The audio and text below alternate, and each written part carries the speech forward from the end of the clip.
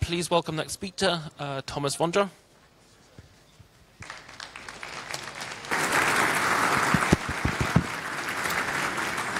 Right, so hi, my name is Tomas, and I'm here to talk about fsync and how it's actually used in Postgres and how we failed to actually use it correctly for like 20 years or so. How many of you actually are using Postgres? Right. Okay, so and how many kernel developers are here? Okay, so don't worry, I'll be careful. This is really a very different kind of talk. So, well, very little about me. I'm a long-term Postgres contributor. Nowadays, I'm also a committer, and I've been working with Postgres for like 20 years. And I didn't know about how broken it is in this sense. And this is a really different kind of talk compared to the other talks, right? Because usually talks are success stories, right? People want to share with you like how they implemented something new, how it works, how amazing that is. This is like a slightly different kind of talk. Usually the talks have happy endings, right? They will present like, this is how it works, and that's it. I don't really have a happy ending here, although there is light at the end of the tunnel, hopefully, right? So this is the usual kind of talk. This is the talk I'm going to present here. By the way, I know my accent is kind of funny, so if you don't understand something, let me know, and I will repeat that with exactly the same kind of accent, so you can misunderstand it for the second time. But I usually give talks that are kind of practical, right? They will show you how to do stuff. This is not the kind of talk. I usually talk about Postgres stuff, about implementing features in Postgres or using features in Postgres. This talk includes a little bit about like kernel behavior and so on. And finally, it's really about mistakes that have been made or assumptions, incorrect assumptions that have been made like in the past a long time ago. If you have any questions, by the way, please shout. Don't wait until the end of the talk. I find it kind of difficult to answer questions a long time about topic which was presented like half an hour ago, so ask right away. Right, so if you are using Postgres, you probably are familiar with the concept of a checkpoint, right? So a very quick introduction into how Postgres handles durability, right? So if you look at the system, you might see something like this, right? At the bottom here, there is like the storage device. On the storage device, we have two kinds of files written by Postgres. That's data files and the transaction log. The transaction log is accessed and mostly just written using direct I/O, right? So it's not accessed through page cache, which is managed by the operating system. The page cache is like a general purpose cache for the whole system. But Postgres also has like a smaller amounts of memory, which is used for specific database caching managed by the database. The page cache is managed by the kernel. The shared buffers is managed by the database. It's usually like much smaller.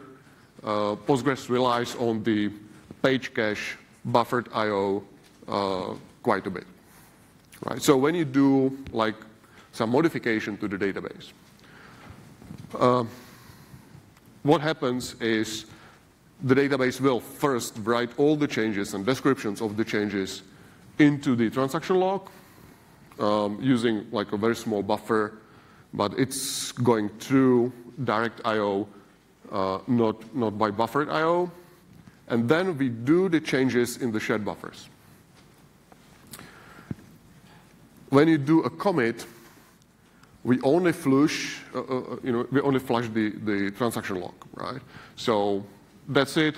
So at the end of the transaction, you will be in a state like this, right? So you will have some dirty data in the shared buffers, like modified contents of the data files, but it's not on durable storage, right? So when the database crashes at this point, the Postgres will essentially read the changes from the transaction log and apply them again, right? So that's the whole idea of transaction log, how it's used in Postgres and in other databases. But if we only did this, the transaction log would pretty much just grew over time into like terabytes, petabytes, or whatever, right? So what we need to do, and also we would have to always apply all the changes from the beginning, right? So after a year, if the database crashes, you would have to replay all the year worth of changes, which is like not very practical. So what the database does, it does something called a checkpoint, right? It looks at the current position in the wall, in the essentially a sequence of changes. It looks at the position. It flushes all the data from the shared buffers, all the changes. It writes them into the page cache, and then calls fsync on all the modified files.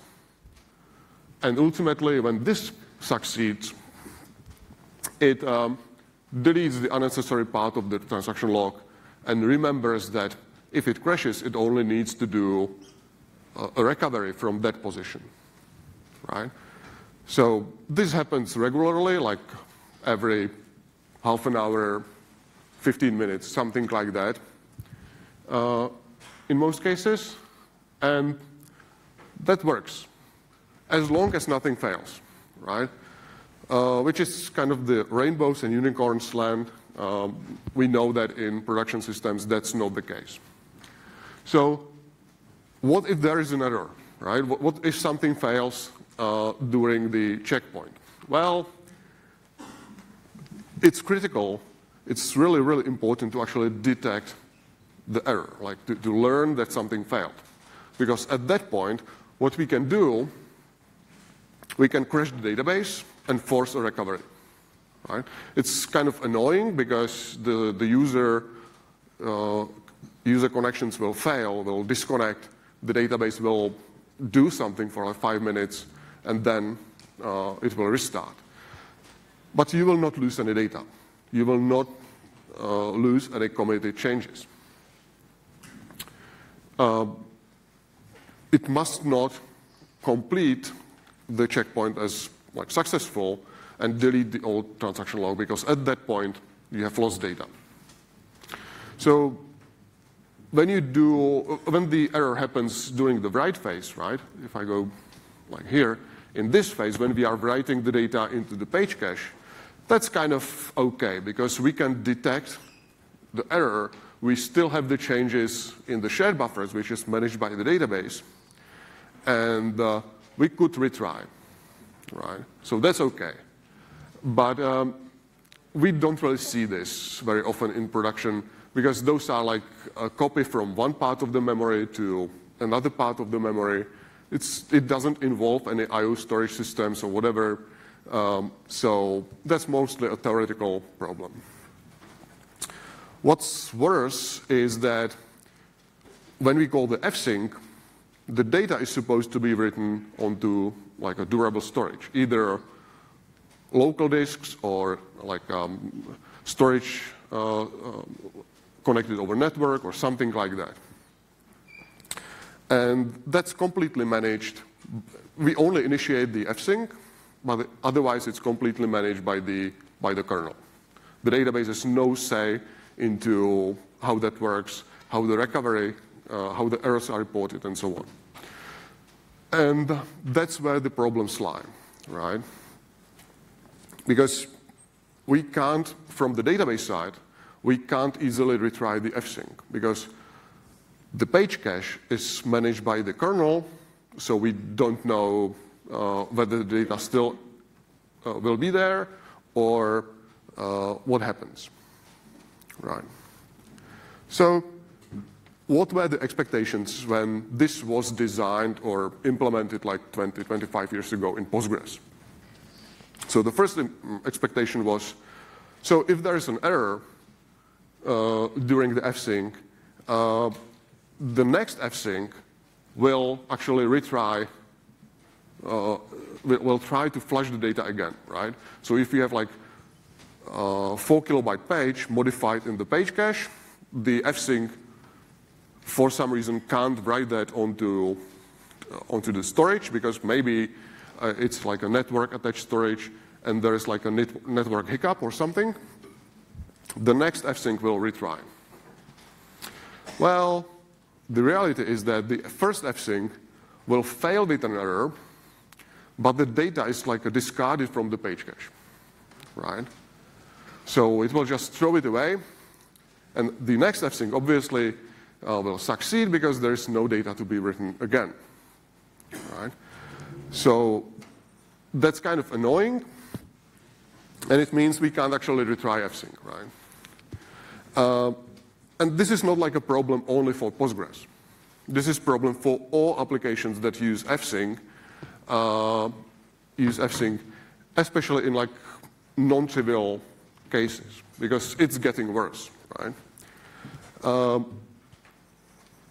Furthermore, we kind of expect that this is universal behavior, but it's not, right? So, for example, the file systems will behave in slightly different ways. So ext4 will leave the data in the page cache, but it will simply mark the page as a clean, right? So you have the modified data there, but unless you modify it again, it will not be written again, which is annoying, right? Because it makes the failures kind of unpredictable, right? In some cases, you will lose the data. In some cases, you will not lose the data, and so on. XFS and BTRFS will simply throw away the data, and it will mark the page as not up to date, right? Like stale page, which is not really POSIX compliant, but then again, it's maybe better behavior than what ext4 does, right? Because we at least know that the page is like obsolete or something. But neither of those file systems actually retry the write. So you lose the changes. In some cases, you will learn about it. In some cases, you will not learn about it, and so on. So that was the first expectation. The other expectation is about behavior in multi-process system. So if you have an application which is using multiple file descriptors, multiple processes, and those processes may access the same data file, then what happens if you invoke the fsync from one process, but you also have a file descriptor to the same file from another process, right? Which can easily happen if you have like a running database and someone connects over console and says sync, right? Which is like a way to run fsync from the console. So will the other processes learn about the error? Well, it depends. Like, the truth is, only the first process that actually initializes the fsync will probably learn about the error. But there are cases where that may not be actually true. So it also depends on the kernel version. Essentially, all kernel versions up to 4.13 are kind of doomed, right? I mean, like, we can't really detect the fsync failures at all, because it depends. The representation of the file in kernel is kind of transient, right? If you open a file, you get a file descriptor, but the kernel has no idea which process, which file descriptor has written which page. So it can't easily map the failure to the process, to the file descriptor that actually invoked the write. And similar issues, right? And then it can actually evict the inode from the page from memory, which means it will also forget about the error and things like that. There have been improvements over the years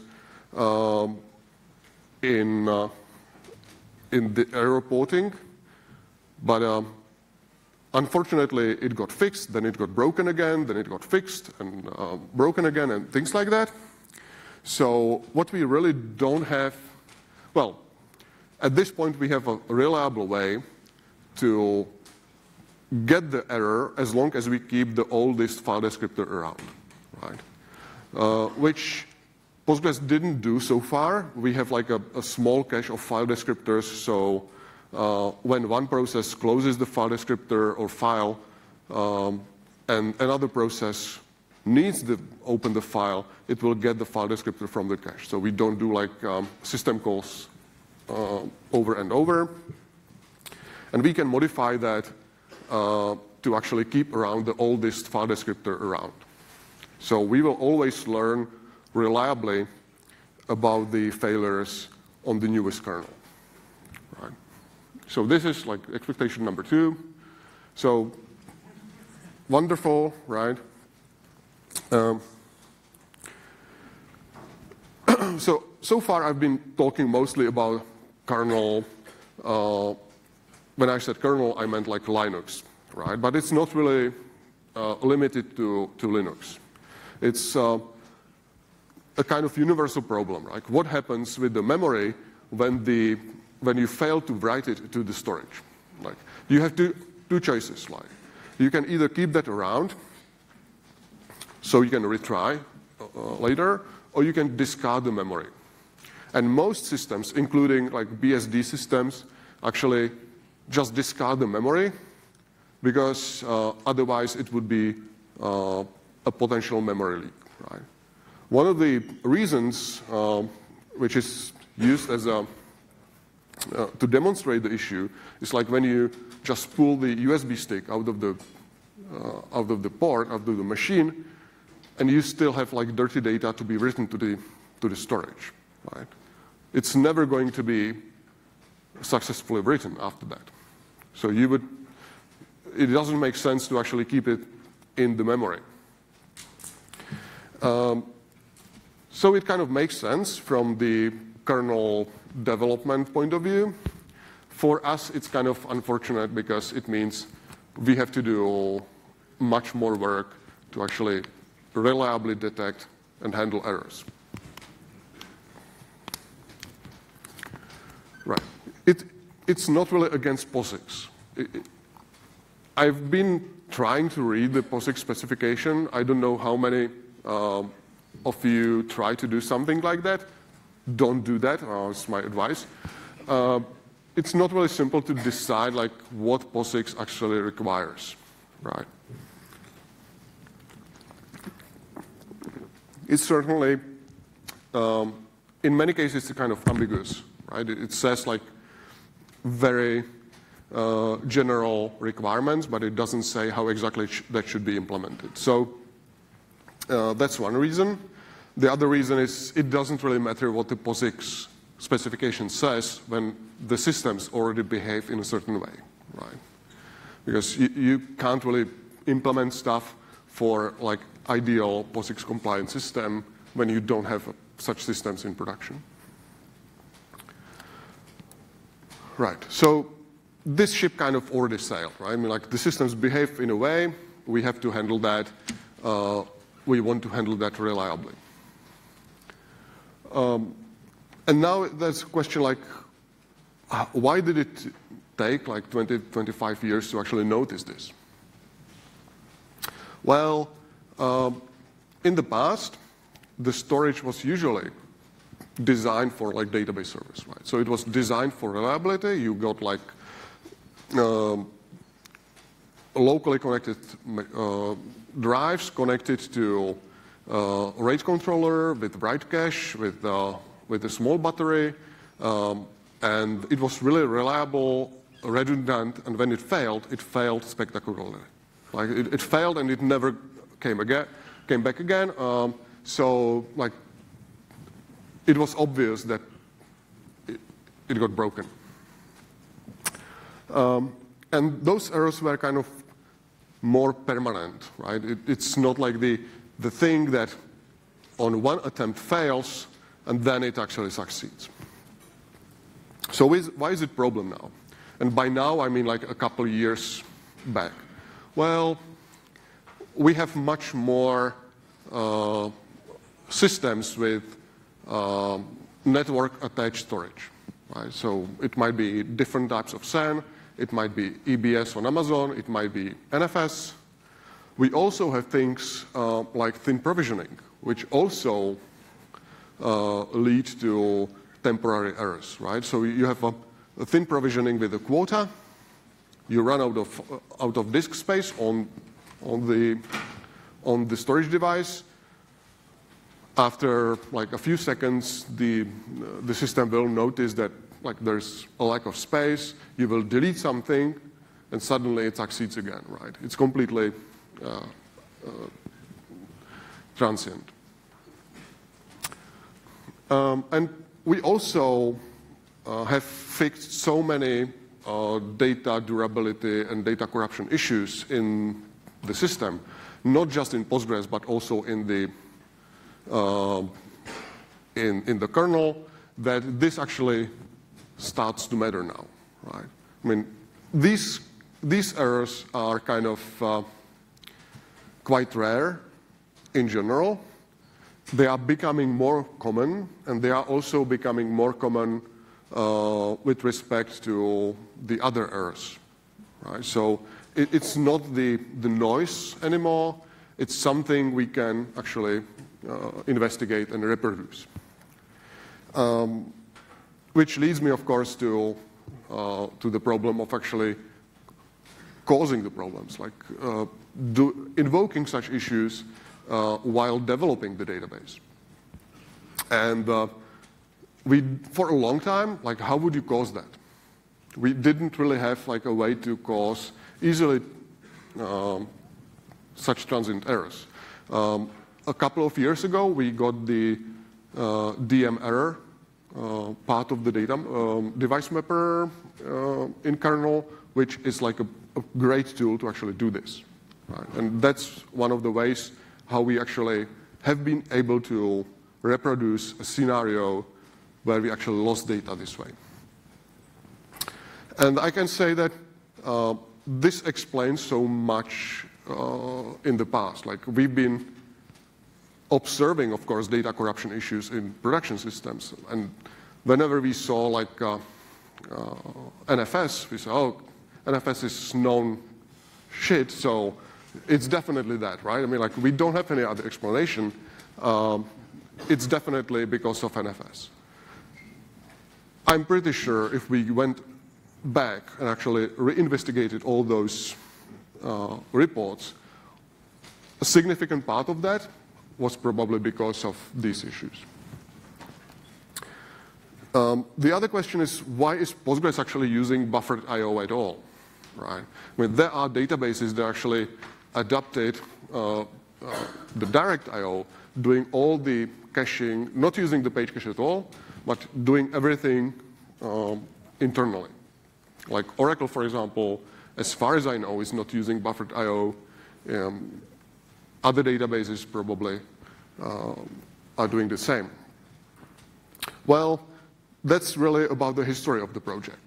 Like, Postgres started as a research project at Berkeley, and the focus of that research project was not to develop a direct based database, right? The goal was to develop a database which was extensible, was adapting some object ideas, object-oriented database ideas, and stuff like that, right? So it was focused on very different parts of the database, and it was very easy to just adapt the buffered I/O. It was also the acceptance of the complexity of the I/O stacks, right? I mean, like, implementing I/O stack is not a trivial thing, and we are database engineers. We are not I/O engineers. So we don't really want to do that part of work. We don't want to waste work on that. We want to benefit from the work of the kernel community.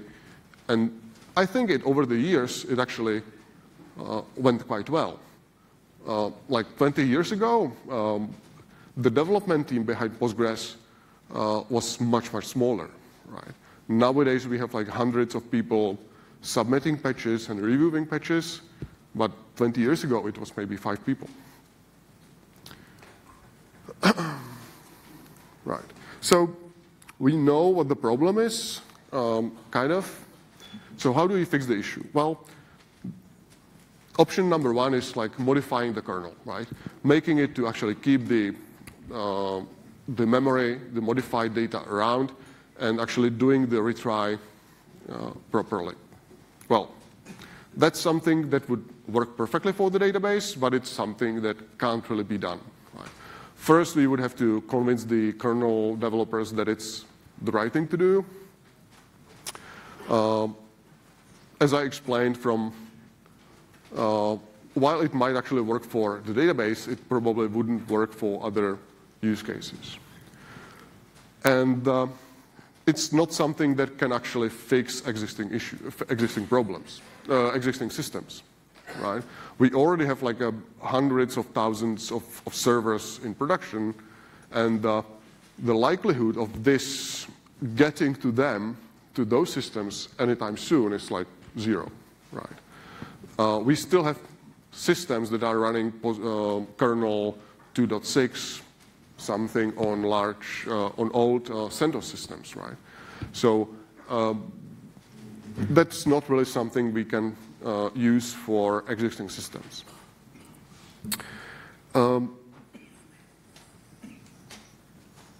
So that's not really a solution we can use. So we have to solve this in Postgres with minimal help from the kernel, right? So what we have since kernel 4.13 is a way to actually kind of reliably detect the errors during fsync, which is by keeping the oldest file descriptor around and actually looking at that particular file descriptor. We can make sure that in those cases, we reliably detect the error, and we can trigger a panic, which is essentially a database crash, a recovery, and you don't lose any data. It's of course a disruption of the service, but if you really care about like high availability with Postgres, you should already have a standby with a failover, and that will also work here. It requires modifications to how we cache the file descriptors, because in older versions of kernel of Postgres, we haven't actually considered like which file descriptor is older, stuff like that. We can do that now. There is a patch which will likely get into Postgres 12, which is supposed to be released sometime in September, October 2019.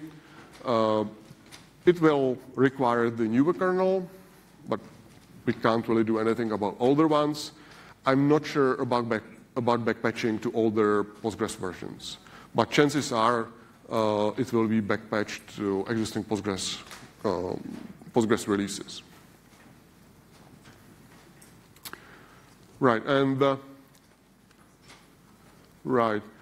there should be actually another slide which says like a long-term solution in Postgres.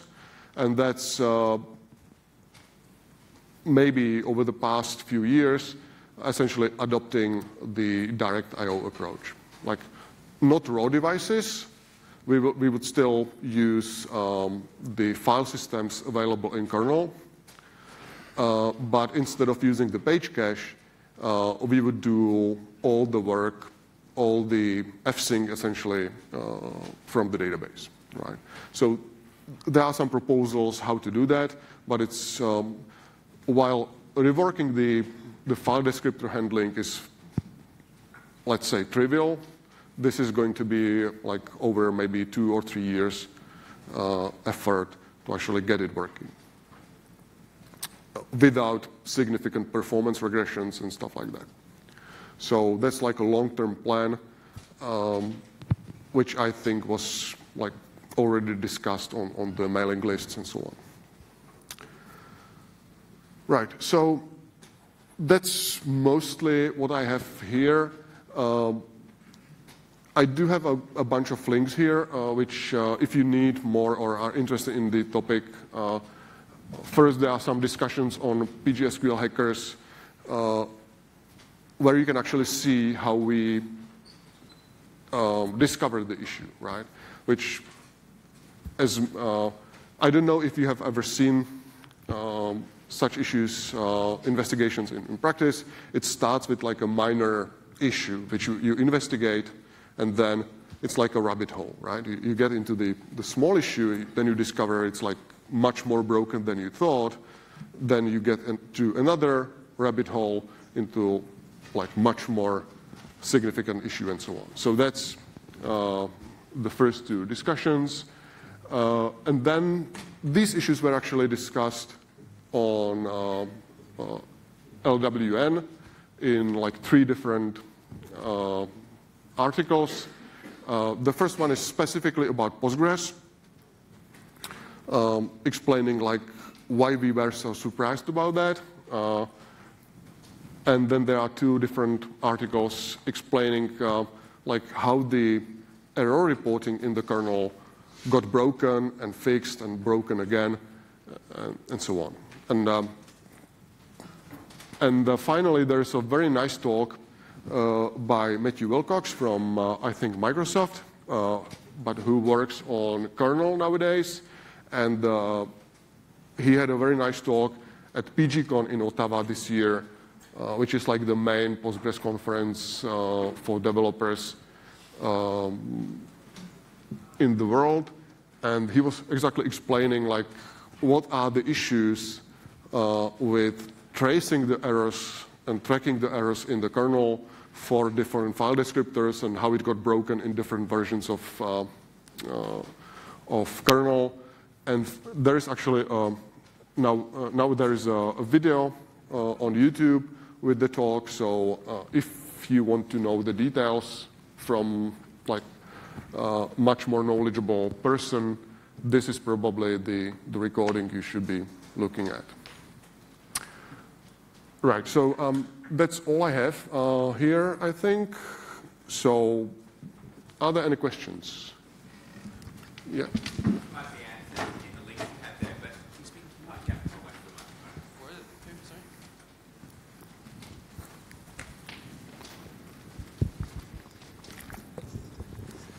My question was, how do you go about testing that your solutions are correct, and how are you testing the fsync behavior on different file systems? Are you reading the code, or are you applying tests to it somehow? So the question, do we have a testing for the correct behavior? Yes, my colleague has a script which actually uses DM error to reproduce the errors with and without the patches. And we know it's really difficult to say that it's like perfectly correct, but we see that with these changes, with the new kernels, it actually behaves correctly. We don't lose the data anymore. Awesome, thank you.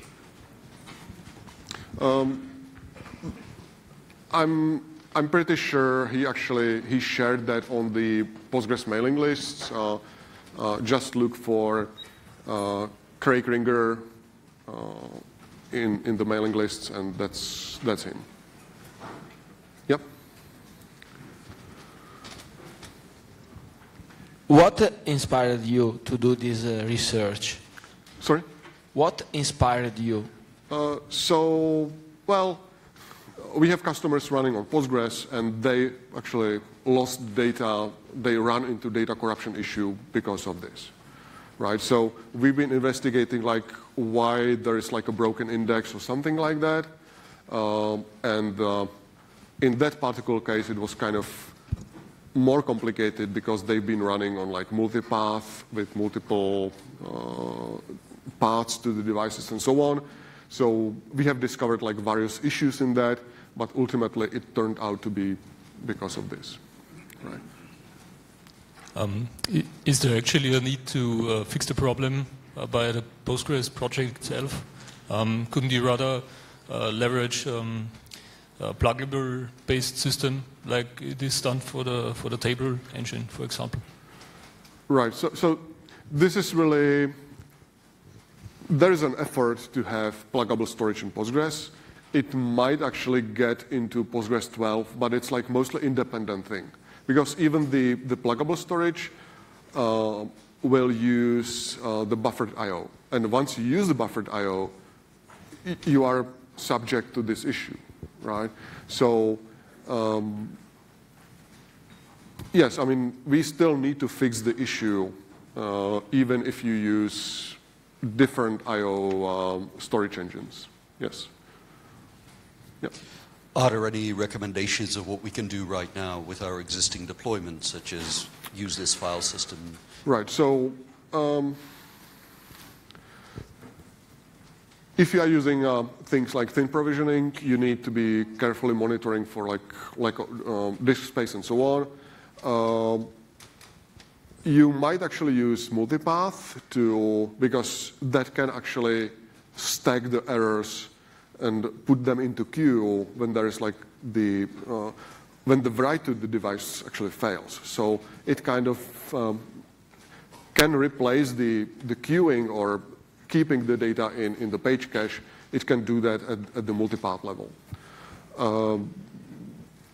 And otherwise, not really. I mean, it's really like a problem between, like a disagreement about the kernel API between Postgres and the kernel. Yes. We have lots of Postgres databases, and we recently have started seeing fdata-sync errors when we are hot plugging CPUs to our libvirt machines. Yeah. How do you go about actually debugging errors like this? Because we see these errors, but I don't really know how to get into this. So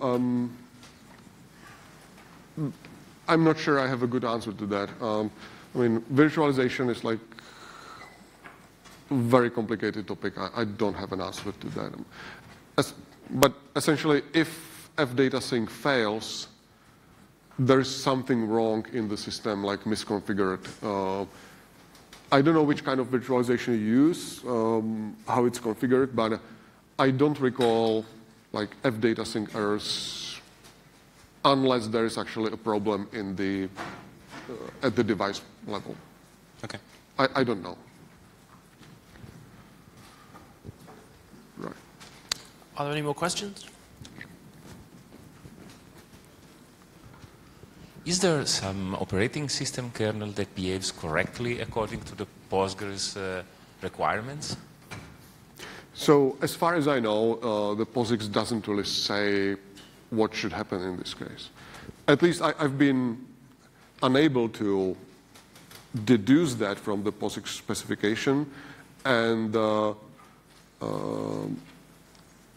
I haven't seen a clear explanation why it should be against POSIX, like a quote like from the POSIX saying this is wrong. Right. So I think it's acceptable. POSIX doesn't really say it shouldn't behave like this. That's my understanding. Okay. Yeah. One question. You had the line Illumos and FreeBSD behaves differently. Is it known what kind of different handling this is? Right. So thanks for reminding me. I said that BSD generally behaves just like Linux kernel. ZFS and the systems based on Solaris, Illumos, and so on, actually they will keep the data in memory as far as I know. So like ZFS, when using ZFS. So ZFS is like an exception to this. It should be resilient to this kind of errors, right? Which Postgres versions are going to crash now? So where is this backported? So it's not committed yet, right? So all production versions of Postgres actually have this problem. But as I said before, it's not like something that would suddenly make the Postgres unreliable than before. It's the likelihood of the error is still the same. It's just we now know about it and we are fixing it. Yes. Hi. I would assume that the file system will report an error if a sync fails, right? You could read. Right. So I don't know if I understand the question exactly, but there is actually an issue that the fsync, the write back, happens in the background. So when you are writing the data, even if you don't invoke fsync, you can actually have I/O errors losing data. And then the error is actually reported on like close or another write or things like that. And it's exactly the same problems all over again. I'm talking about the kernel directly. You will get the file system itself will have an error in the file system log, no? In the file system error log. There is a system called, if I'm not totally wrong. So the error is not really about file system, right? It's like you fail to write a block to disk for some reason, which is like independent of the file system. It gets reported to the file system, and the file system can respond to that in some way, right? So that's the problem.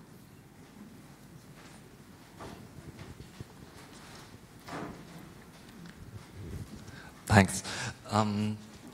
You mentioned FreeBSD Illumos behave differently because of ZFS. Yes. How about Linux ZFS? Good question. I don't know. It's a good question because I think FreeBSD is going to adapt ZFS on Linux, right? But my understanding is that the different behavior will be on ZFS on Linux too, because it's not using the page cache, right? It's using the ARC. So I think it's going to behave just like FreeBSD in this case. That was my second question. Is there any file system known on Linux which behaves correctly regarding to the requirement number 1 you mentioned? Because then you have a lot of problems out of the way for existing installations by putting the database files on such a file system. Right. So it's not a solution, but it's a hotfix. Right. So good question. I don't know. Okay. Are there any more questions? Okay. So if there are no more questions, I will be still around. So if you want to ask personally, I will be here. But I think that's it. Thank you.